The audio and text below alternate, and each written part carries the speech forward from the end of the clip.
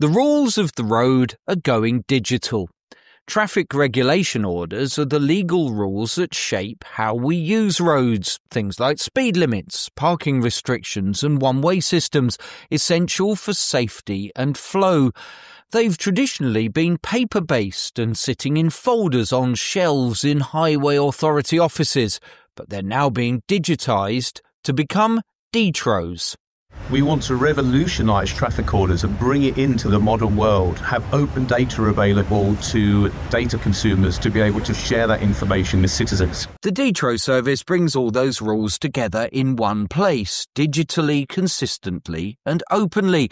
It's about making road regulation work for the digital age and things like automated, also known as autonomous vehicles. If you think about what's coming down the line in the cars, we've got autonomous vehicles, we've got connected vehicles.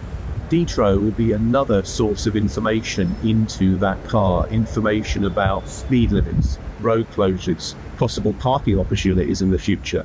The new D-TRO service is built on a centralised database with what's called an API-first approach.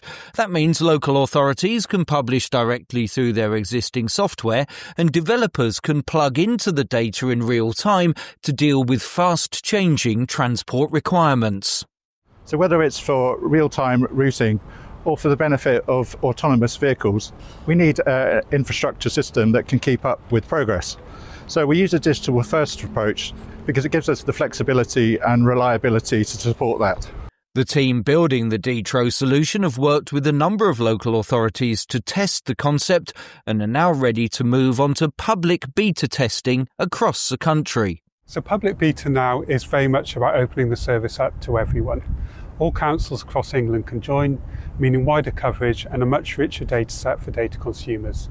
We're seeing everything from better sat-nav routing, smarter roadworks planning to improving dispatching of emergency services. The system isn't a top-down approach where authorities and data users get what they're given.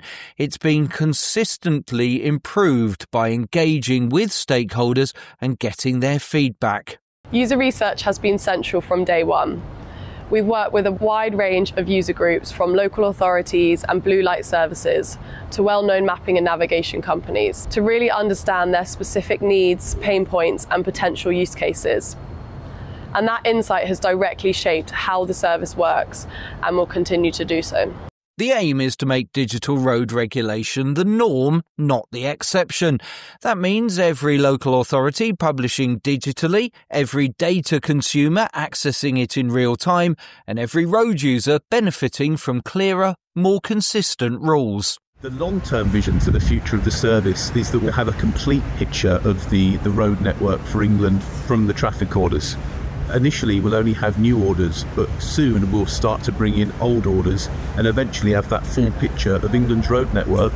And there's also the potential for other nations to join as well and make it a service for the whole of Great Britain and Northern Ireland. The D-TRO project isn't just a case of digitising old documents, it's creating infrastructure for a smarter, safer, more responsive transport system.